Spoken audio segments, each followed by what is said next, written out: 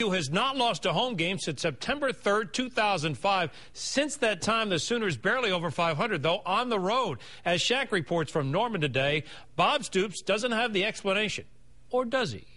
Bob Stoops spoke for about 30 minutes today at the weekly OU press conference. A lot of those questions had to do with not performing well on the road. And as you can imagine, that didn't sit well with the head coach. I don't know how to handle you guys. You know, in the end, we played another team that was undefeated at the time. They're playing well. We turn the ball over, or they force the turnover. Sometimes they force your hand. They get a better play than you. Okay, so there it is. That's it. The Sooners have been dominating at home, 35 straight wins. That record kind of skews their 22-18 record outside of Owen Field. I bet our home record isn't as good as 2000 and 2004 either. 33-0. Well, I guess it would be, wouldn't it? That didn't make sense.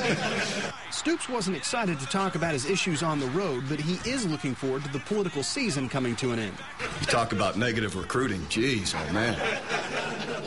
They'd have us in front of the NCAA board for, I'd have been suspended by now, some of the campaigns that are out there.